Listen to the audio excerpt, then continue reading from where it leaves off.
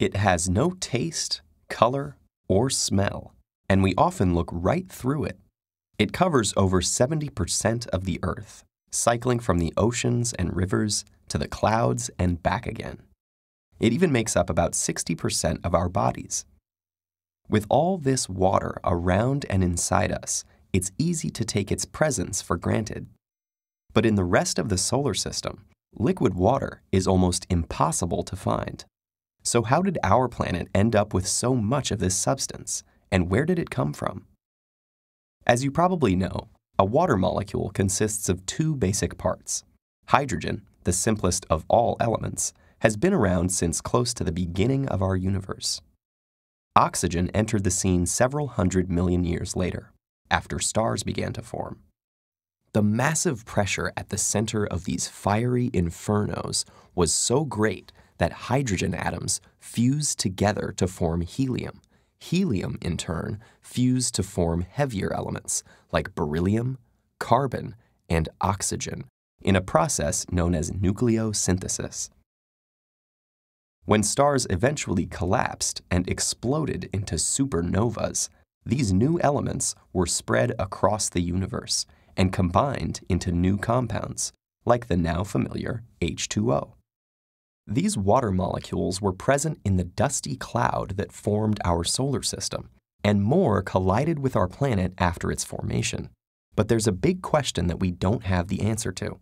How much water arrived on Earth? And when? If, as one theory goes, relatively small amounts of water were present on Earth when the rock formed, the high temperatures and lack of any surrounding atmosphere would have caused it to evaporate back into space. Water would have been unable to remain on the planet until hundreds of millions of years later, when our first atmosphere formed through a process called outgassing. This occurred when molten rock in the Earth's core released volcanic gases to the surface, creating a layer that could then trap escaping water. So how then did water get back to the planet?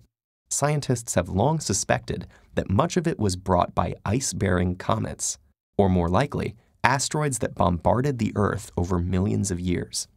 Recent research has challenged this theory.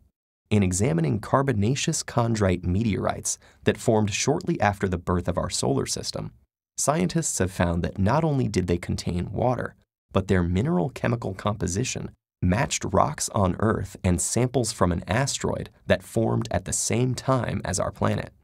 This suggests that the Earth may have accumulated a substantial amount of water early on that was able to stay put despite the lack of an atmosphere, though asteroids may have brought more over the eons. If this turns out to be true, life may have formed much earlier than previously thought. So we do not yet definitively know whether the water on Earth came from its initial formation, later impacts, or some combination of the two. Regardless, the water that runs from our showers, drinking fountains, and faucets is something that didn't just come from a nearby lake or river, but first underwent a cosmic and chaotic journey to get here.